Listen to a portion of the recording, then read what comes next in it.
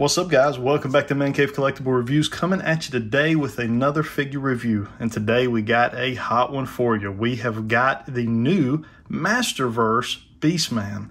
This is from Masters of the Universe new Eternia line. It's got the 40-year sticker here, which is pretty cool looking on the box. Just found this guy at my local Target this week, and I'm really excited to bring you a figure review of him, as this is kind of one of the most anticipated figures from this line in quite some time. Head over to Big Bad Toy Store and get your figures on pre-order.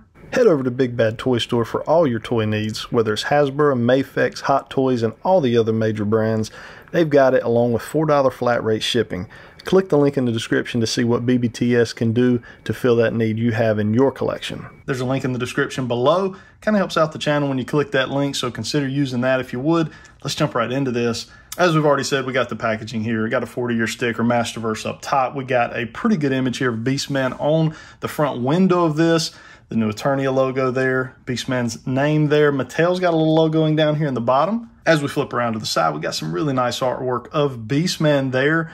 I really love this club that they've got here with him. We're going to take a look at that here in just a minute when we get him unboxed. And then flipping around to the back side, we've got even more amazing artwork here, a little write-up on Beastman, which you can pause and take a look at if you want. And also some other figures in the line that are coming here very soon. We've got our Catra, we've got our Zodiac, which we knew were coming, and then we got Skeletor and He-Man, it looks like, which are from that kind of more CGI-looking show. To me, it's kind of more of a kiddie-type show. Some of those figures actually look pretty good, in my opinion, as well. We see a lot of those on our toy hunts. And then as we come around to the other side, we've got Beastman Tribal Leader there on that side. Let's go ahead and crack this guy out of his packaging, see what we got.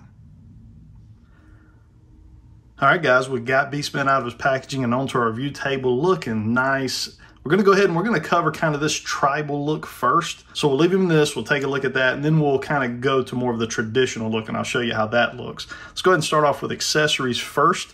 So you can see the two hands that he comes with out of packaging here. You can see we've got kind of a relaxed open hand as well as a fist hand. We get two holding hands here. So this will be to hold the two weapons that we're getting ready to take a look at. And the weapon we've got is this club, which really is a cool looking club with all these spikes on it here. Now, mine, as you can see, it came pretty warped out of packaging. A little bit of hot water, dip it in cold water, it'll straighten that right out, no problem. But just a really nice looking club. We got a little bit of QC issues going on here with mine. Got some random brown paint on some of the spikes, but I think that's okay. It doesn't really bother me that bad. I think this is a really cool feature there. Does have a little eyelet here at the handle, but I'm not really sure what that's for. I didn't necessarily see anything on him where you could actually, like, you know, hang the club. So there's your club. And then the other weapon, we have his traditional whip. This is what we're all used to seeing Beastman with. Got a nice metallic plastic there for the handle area, and then just a string, just a cord here. It does not have bendy wire in it. Just kind of has like a shoestring feel to it. So that is your traditional whip weapon there for Beastman.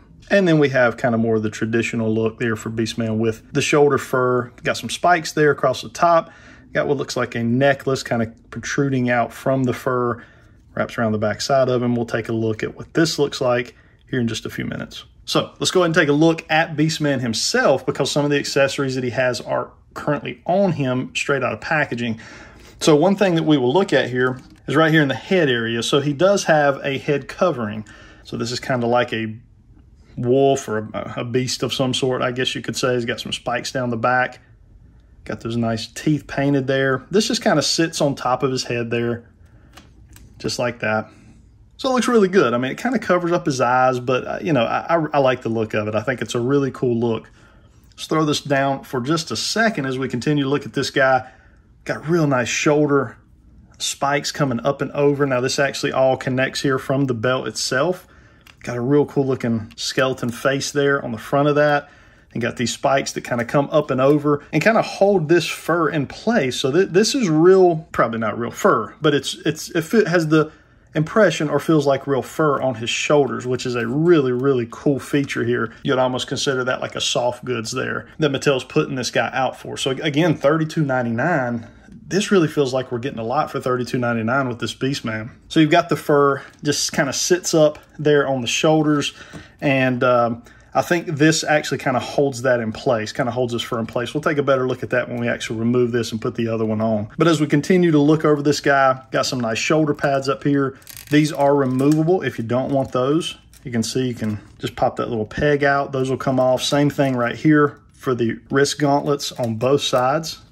Got the shoulder spikes on both sides as well. We do have some additional wrist attire there underneath the spikes. Moving on down into the loincloth area, real nice blue. Got kind of a tribal artwork here in the pelvic area. Coming around to the back, more blue, has that fur look to it. Looks really, really nice. And then as we come down, you've then got the knee and the ankle armor, which looks really nice. Got those same spikes on it that we see up here with the armor up top. Those are removable. You can see they just have straps that wrap around the back of the calves, and those can be removed if you so wish. One thing to note, not a big deal, but I am noticing some of this fur is coming off here on my table, so you're gonna lose a little bit of that probably as you play with and manipulate this figure. Now, let's go ahead and let's pop off his garb here, the upper garb, and that's easily done. There is a peg right here on the back. You'll pop that loose, and then this just pulls right up over the top of the head, just like so. So you can see here, this is actually connected to this particular shoulder armor. So if you want to use the fur, it does look like you're gonna have to go ahead and use this shoulder armor. You probably could disconnect it. I'm not gonna do it because I don't really feel like it's meant to be done, I guess, if that makes sense. So we're gonna leave it as is. So you guys, once you get yours, you can play with it and manipulate that if you wish. So there's our base body Beastman. Looks really good. Kind of got him in a little bit of a hunched over position. He's got pretty good abdominal crunch there, which kind of makes that easy to do. So let's go ahead and let's put on kind of what I would consider the more traditional look here.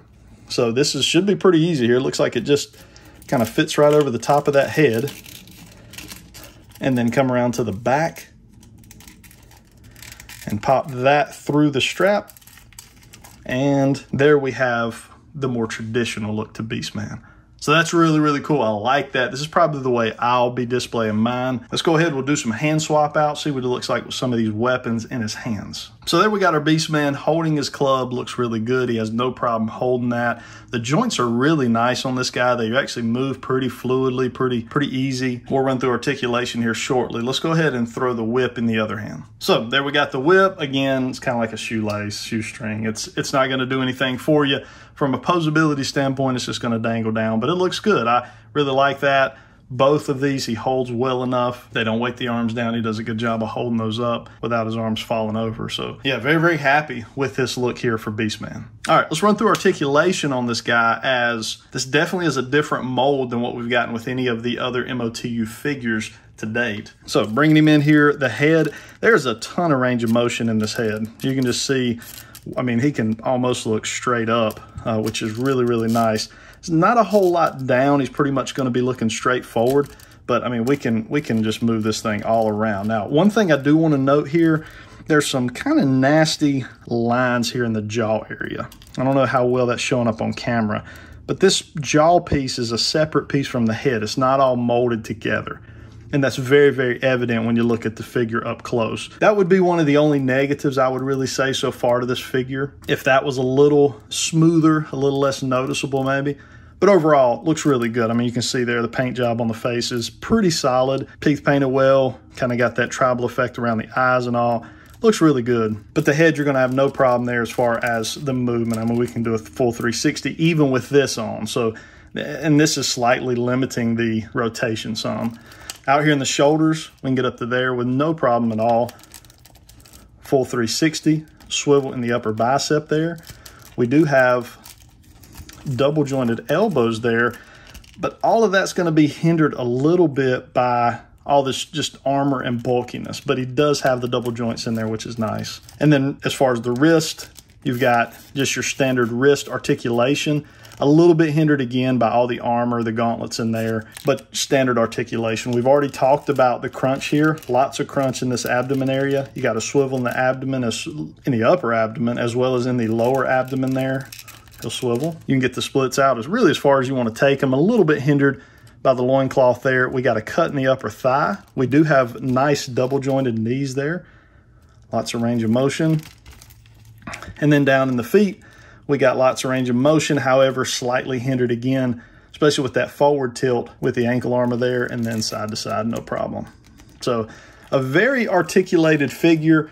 for such a big and bulky guy. Let's bring in a couple of his Revelation counterparts and take a look at size comparison. So here we've got two of my favorite figures in this line, the Skeletor, as well as the Trapjaw. Trapjaw may even be my favorite figure in this line. You can see he's just a big, broad, burly chunk of plastic and fur. So they've done a great job here with Beastman, just giving him that bulk that he really deserves to give him the look that we all want as this character. Let's grab a couple figures from a couple other lines. And there we got Beastman with a standard 6-inch Marvel Legend, as well as the Storm Collectibles Kung Lao. So you can see, obviously this is a 7-inch figure line, so they're going to be a good bit bigger than your Marvel Legends are.